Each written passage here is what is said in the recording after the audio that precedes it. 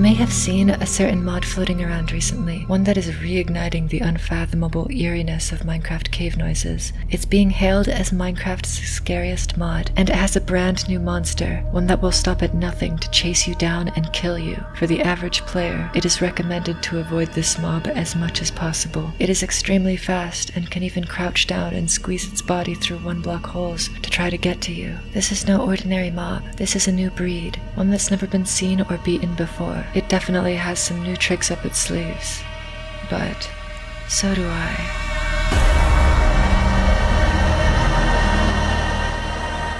The monster from the mod is called the Cave Dweller, and to know how to beat it, you first need to know how it operates. It spawns on a random timer when you're in a cave between 8 and 44 minutes. The more cave noises you hear, the closer it gets. It stands at 3 blocks tall, but the height doesn't even matter because when it sees you through a 2 or even 1 block gap, it'll crouch through to get to you. It runs at roughly 7.12 blocks per second, just as fast as a Minecraft player sprint jumping, meaning that you need to splash speed potions or pearl away if you want a chance at outrunning it. But I'm not showing you how to escape this beast. I'm showing how to face it and overcome it. And I'm going to do it on hard mode. So on this difficulty, it deals 4.5 hearts of damage every time it hits you, meaning with no armor, you'll get killed in 3 hits. You may be thinking that you can just block your shield, but no, this mob has a strafing mechanic where it circles behind you to hit you when you're shielding. I don't know if this was implemented by the creator, but it sure makes things a hell of a lot harder. This mob, when it's spotted, will bolt towards you, and it won't stop until it dies, meaning that in order to beat it, you need to deplete its health. Now, this mob doesn't have any info or anything, and it's not compatible with any other mods. It crashes every time you try. That's why there's no replay mod shots of the monster, and all I can use is interrogation room quality footage. Does that make sense to you?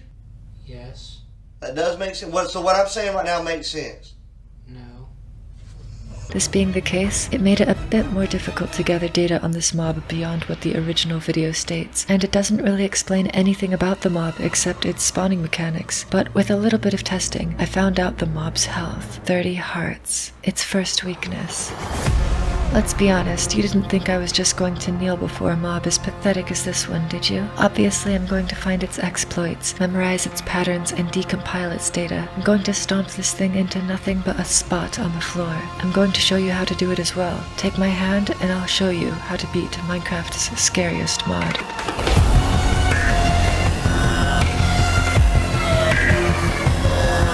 Now, before I begin ripping this thing to shreds, please everyone go subscribe to the creator of this mod. They made it themselves, and it's a lot of work to make something as creative and unique as this. Now let's put aside the idea of crystal PvPing this thing or minecart PvPing it, because honestly you would not have that skill set or those items in your hotbar when it spawns naturally in a world. But in an ideal situation, you're going to be going up against this thing with full gear. This means protection 4, unbreaking 3, netherite armor, golden apples, potions, and a sharpness 5 sword. With these items, even the worst player in the world could survive for a long time. But all of this is vast overkill, because with a sharp 5 netherite sword and strength 2, you can kill the cave dweller in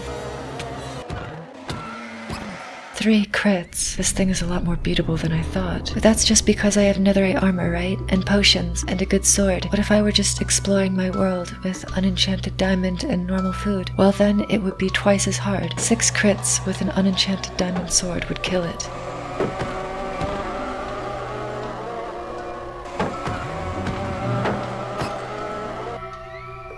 But what if I go lower? What if it's still too much gear? What if you only had iron food and no shield?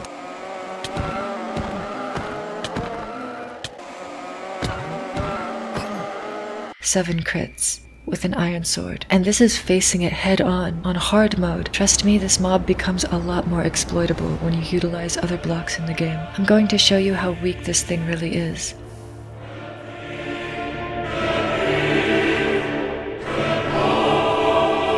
If you don't think that you can take this thing in a melee battle, or if you have less gear than iron, don't worry, it gets even easier to take it out, because despite its apparent changes in its behavior, it still falls short where every other mob does. And I've studied mob behavior quite a bit in my time. They have a few vulnerabilities that you can take advantage of. We start at the classic pitfall trap. You see, when mobs see a trapdoor, they see it as a full block, whether it's opened or closed, meaning that they'll try to walk on it to get to you, and they'll fall down into a pit. The cave dweller acts no different. different. If you ever go into a cave, you can always set up a few of these things to run back over when you're being chased, because this thing is stupid. But not only does it suffer from the classic pitfall, it also can be put into a boat, and from there you can crit it out. And with 5 pieces of wood, you can nullify this creature's abilities. The creator seemed to be so focused on making the mob be able to crawl after you that they forgot to think vertically. All you need to do is have 3 blocks and build up into the air. It's literally just the iron golem again. The creator really wanted this mob to have lifelike control over its body more than other mobs, but it seems like it has less the more and more I look into it. There's some interesting characteristics about this mob that actually make it easy to stop or slow down. For instance, you can cobweb it and low charge shoot it with damage arrows. This takes it out pretty fast. You can make it prick itself to death by hugging a cactus, because apparently it has cataracts bigger than my chest. Not only that, but let's say you have absolutely nothing. You're stuck underground in a cave and you have the monster after you. Well, there's still a way to kill it. A lot of 1.18 plus caves spawn with aquifers, so all you need to do to beat the scariest mob in Minecraft is swim in the water. Because it can't swim, and it won't wait for you to get out. It will literally walk towards you and drown itself to death. Come on, I'm really trying to be scared of this thing, but this is the funniest thing I've ever seen. But Ivory, it's not supposed to be fought. It's supposed to be avoided. And scary. It's not supposed to be a challenge.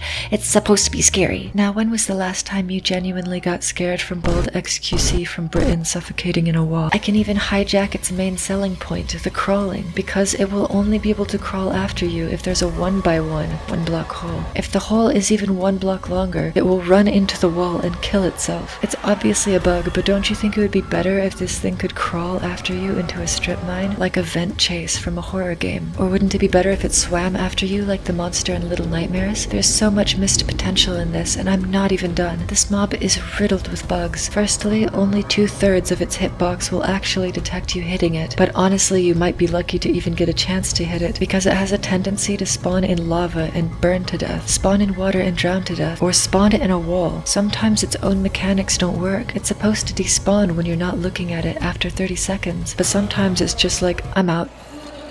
This monster has an immense amount to improve on, and that's what I'm here to do. I don't want to be the sour sport to just go tell the creator why their monster sucks. I want to help them improve it, make adjustments, or give them any ideas for the next monster they make. Because in all honesty, as much as I rip into this thing, it's still very creative and unique, and it has such potential to grow. We need a mod like this in Minecraft. It's finally something that could actually be scary, and it's made by one person, so obviously it's going to be flawed. It was released a week ago, so here are my suggestions.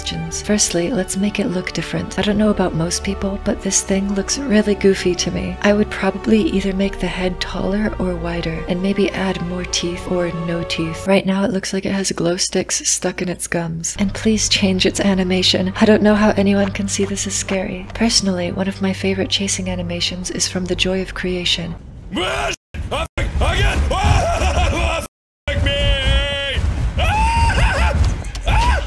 The way that you can hear how heavy they are and how fast they are behind you is something that terrifies most people, and it triggers their primal fear. Something like this with the cave dwellers stomping or galloping after you on all fours would make it so much more intense. And secondly, maybe make it climb. Any lifelike control that this mob did have over its body is instantly shattered when you build up, like you do with most mobs in the game. If you had this thing try to climb up after you and kill you when you were towering up, it would be the most terrifying thing ever. But don't stop there. You could also make it swim, jump, break cobwebs, and crawl longer distances. You could even make it slink under half slabs if you wanted to keep its slender figure. And finally, please make it have more health. Now look, I know what you're thinking. You want it to be escapable. You want the fear of the unknown to be in the player. And while that would work in any other horror game, that's the problem. Minecraft isn't a horror game. You said this yourself in your video. It's from this fact that you can capitalize on its innocence and make it a scarier horror game than most horror games. But if you can kill it in 3 hits, I'm afraid it's not going to be much of a threat to be scared by at all. In my opinion, the way to universally scare all Minecraft players is to not only have great sound design and chasing tactics that you already have, but to also have such a high health that it discourages people from doing what I'm doing.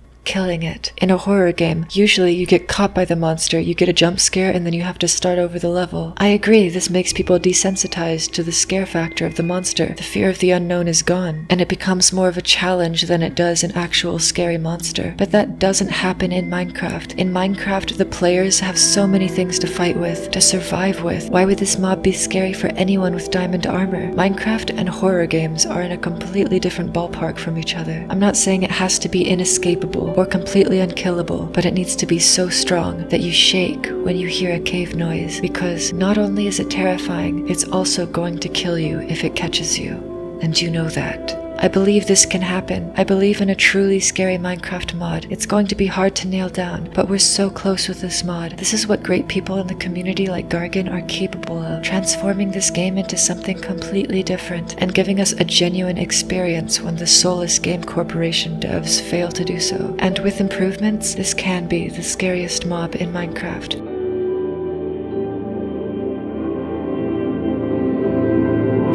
But that being said, I'm still going to push myself. Even if everything I said wasn't enough, I'm going to challenge myself to beat it. In hard mode, no cheesing, no traps, no running, no building up, no potions, no healing, no weapons, and no armor. I'm going to beat it to death with my bare fists.